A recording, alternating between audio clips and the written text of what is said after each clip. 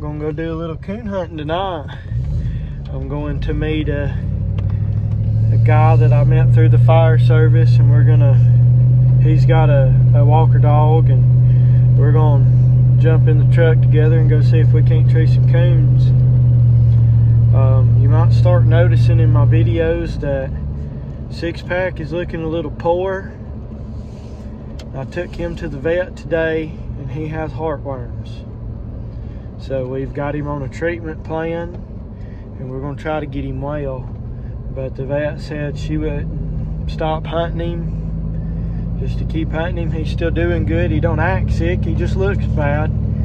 So we're gonna keep hunting him until we feel like it's bothering him, or if he don't seem to have the drive to hunt anymore, then we won't make him hunt. But he still wants to go, so we're still gonna take him.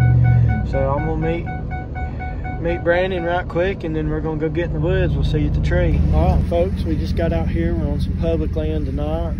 We're about to get Cash out of the box. That's Brandon's dog. He's a walker dog. I think Brandon said he's 2 years old. So we're gonna get him out of the box and drop him first and see what happens.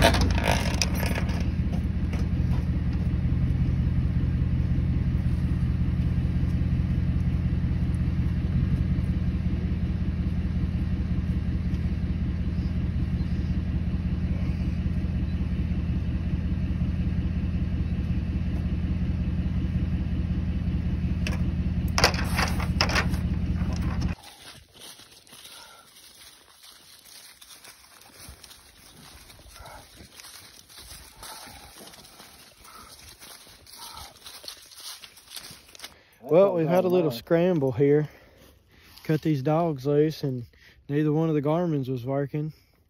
So we walked up here kind of following Cash, and we can hear Six Pack throwing some mouth up here on the ridge. So I guess I'm gonna try to stay close to him a little bit so as I can hear him, but it's already turning into a crazy night. He's not wide. There's a buck right there. And Six is treed right over here. That's a good buck. I will show y'all Six treed right there on that tree by that feeder. And there's a coon. Coon sitting up right in there. Right in there. I don't know if we ain't gonna try to get it to look or nothing. But we treed on some private property here. I went and knocked on the door and couldn't get anybody to answer, so we're not gonna waste no more time. We're just gonna get out of here.